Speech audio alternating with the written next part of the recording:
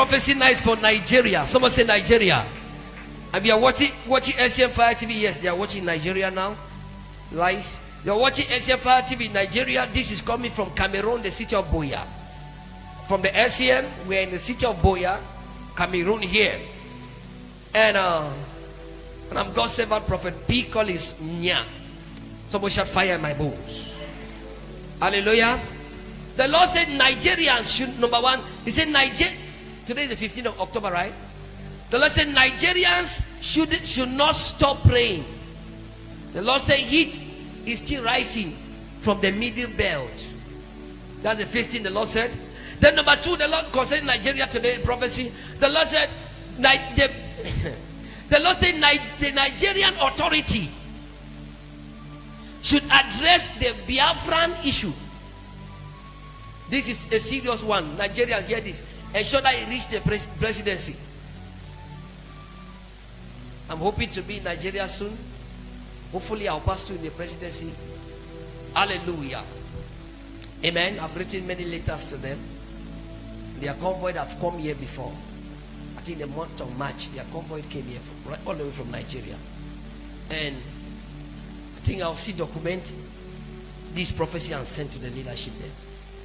The Lord says Nigerian should address the Biafran issue. And the Lord said by next year, that's 2024, it will be difficult to address it.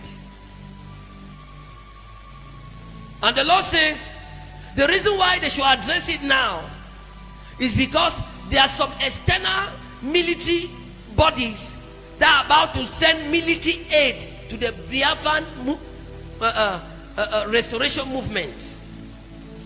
And the moment these military weapons enter their hands, Nigeria army will not be able to contend them.